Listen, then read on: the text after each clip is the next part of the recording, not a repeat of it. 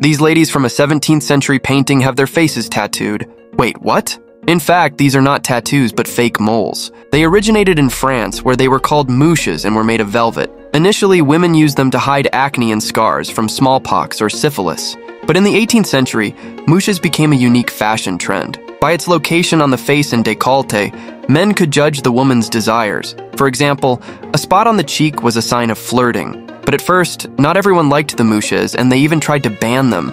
The fact is that in the Middle Ages, moles were considered a sign of witchcraft. Remember the image of witches on Halloween. Politician Oliver Cromwell believed that if a woman uses them, she has something to hide. So most likely this painting is not a portrait but a satire.